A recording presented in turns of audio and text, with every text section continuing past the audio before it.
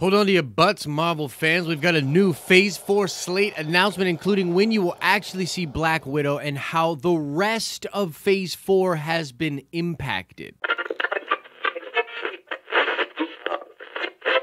What's up, everybody? It's Josh. Welcome back to the channel. Smash that like button and let's get right into this crazy news. This is breaking just within the last hour or two, depending on when you see this video. But yes, indeed, Disney and Marvel Studios have made a bunch of decisions about Phase 4. They have pushed a bunch of stuff back. I want to break that down. I also want to shout out executive producer Bill M. Bill was the first person to put this news on my radar, and I checked it out over at MCU Cosmic. Jeremy Conrad's breakdown of it is right here. I'm going to go through the dates right now, and then we'll talk about what this means. First of all, Black Widow is being pushed to November 6th of 2020 this year, but that will be the only official MCU movie coming out this year. Eternals is being bumped to next year, February 12th, 2021. Then Shang-Chi and the Legends of the Ten Rings is being pushed back to May 7th in 2021.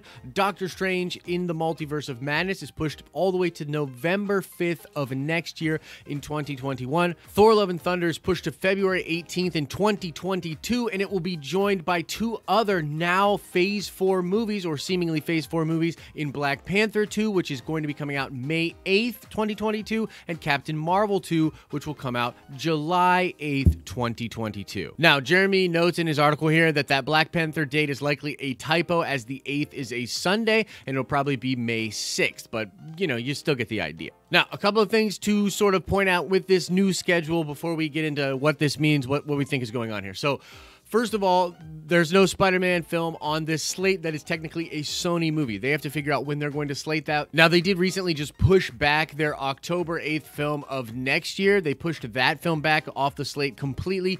I assume the Spider-Man movie will come out sometime next year, maybe late in the year in 2021.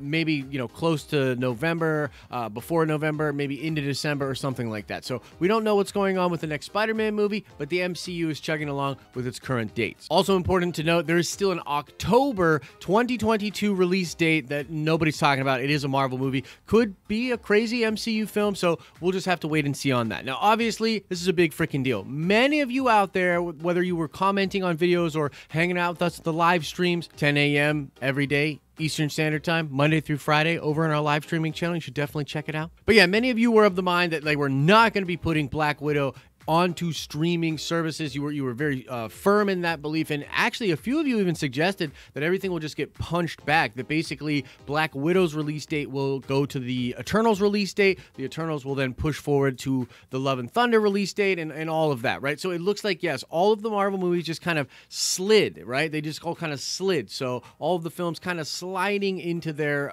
respective predecessors, or what the hell am I trying to say? Look, they slid in dates. You know what I'm saying. Now, as far as Disney Plus is concerned, no word on that yet. Now, this is all breaking. This is breaking stuff, so make sure you check back to the channel. We'll have updates if we do get information about the Disney Plus stuff. I assume much of that stuff is going to be delayed as well. First of all, much of it's being delayed for the same reason as the films. There's just no way they can finish the product, right? So it's probably going to be delayed. But on top of that, a lot of the MCU stuff is supposed to tie very neatly in to the film universe. That whole universe, from the films to Disney Plus, is supposed to be meticulously connected and figured out. So it's very doubtful that the MCU films all get delayed, but the Disney Plus movies or shows don't get delayed.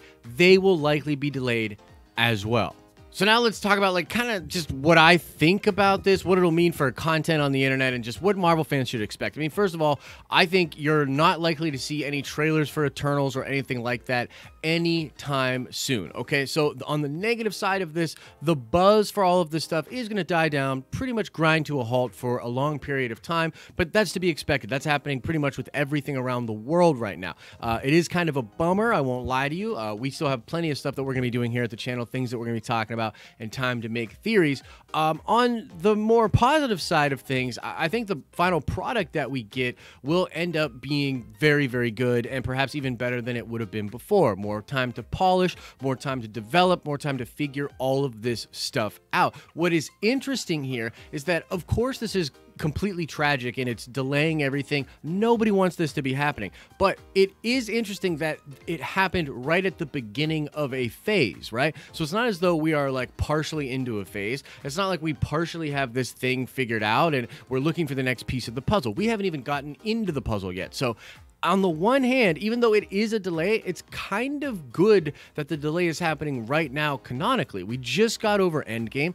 Looks like we're just going to have even more of this time period that we had that was essentially a big break from the MCU, figuring out what was going on with Endgame. Now, the universe will start back up right then and there, and then we'll go along. And what's also really crazy about this is there's going to be so much freaking content coming out between the shows and between the movies. We're just going to be bam, bam, bam, hitting all of this stuff. This also gives a sort of interesting opportunity where a lot of the licensing agreements and the things that were kind of holding Marvel back from, let's say, using mutants, or let's say using the Netflix characters, or even using new versions of the characters from Agents of S.H.I.E.L.D. and the Inhumans show when it comes to the royal family. The time on those contracts is still going to be moving. So essentially, slight things could be changed in the MCU properties that we have now to bring more things in, like the X-Men, to bring more of the characters in from the Netflix shows, like a Punisher, a Daredevil, or a Jessica Jones. Holy shit, I almost lost it there. But you see what I'm saying? So there's actually more interesting opportunities and things that can happen within the content once we get to it. So of course, it's a big bummer. It's going to be a huge delay. You know what I mean? Like, it's going to be a very interesting time for MCU fans and MCU channels and MCU blogs and all of those sort of things, right?